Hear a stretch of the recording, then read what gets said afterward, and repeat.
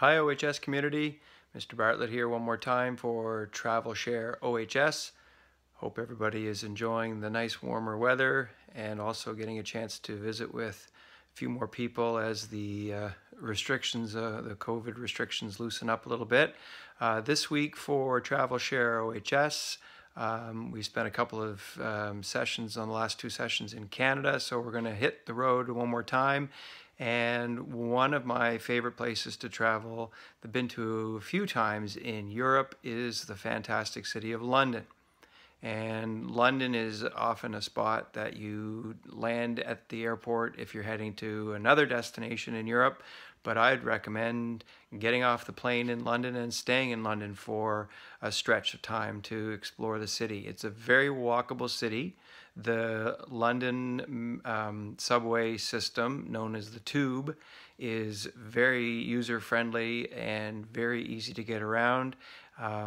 You can purchase what's called an Oyster card, and it gets you on most public transit for one fee, and you can use that card on all of the buses and metro and things like that. Very easy. And of course the history in the city and some of the famous monuments in the city are well worth seeing, whether it's Buckingham Palace or Big Ben or Tower Bridge. Those would all be worthwhile. And I also had a chance on one visit to take in a show at the Lyceum Theatre. There are lots of theaters, and I'm not quite sure whether theaters this summer are a smart thing to will even be open or not, but we went to see the Lion King performance at the Lyceum Theatre in London, and it was absolutely spectacular. Blew my mind and far exceeded expectations for me.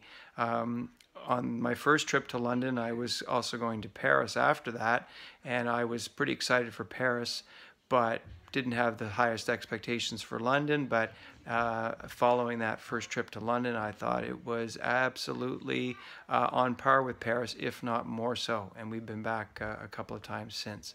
So if you have a chance to visit London, walk along the Thames River. It's a very walkable city, lots of public transit to get you around, some neat little restaurants and neat shops, and I would highly recommend a visit to London, England. Have a good day.